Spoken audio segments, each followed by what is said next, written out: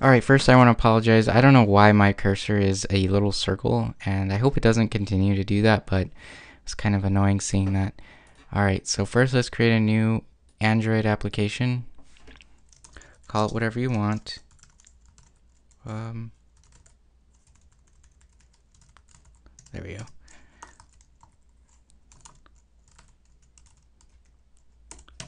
Alright, keep this above 12 and I'll explain why later on in the tutorial. But I'm going to do 4.0 and compile with 4.0 as well.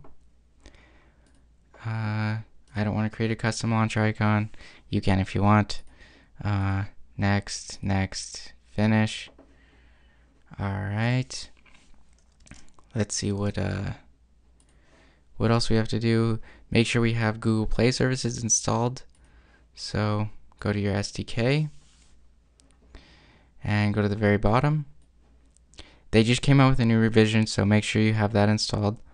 So Google Play services is installed and it's at the newest one. Google Support Library, make sure that's installed, and Google USB driver is installed. You have to test this on a device because I don't know why, but it does not work on a emulator. So just keep that in mind. Alright, so the next thing we need to do is configure the Google Play Services SDK. So import it. Oh, before this, let me show you how to find your where your SDK is located. So this is where mine is, at this little path right here. So if you don't know where to kind of look, that's where you can find it. Because I'll show you why.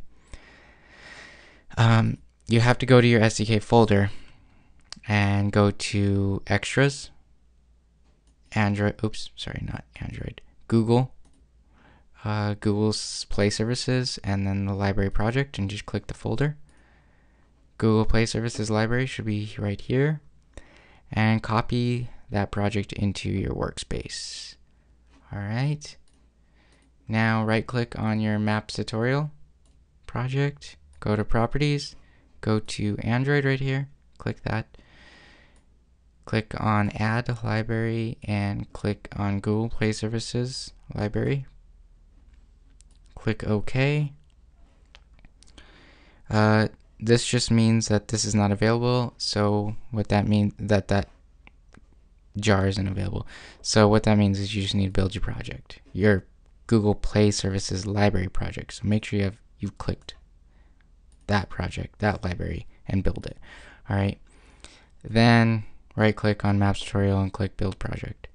And also I usually turn this off just because sometimes you'll prematurely build your project and it'll sort of, you'll sometimes lose your R file.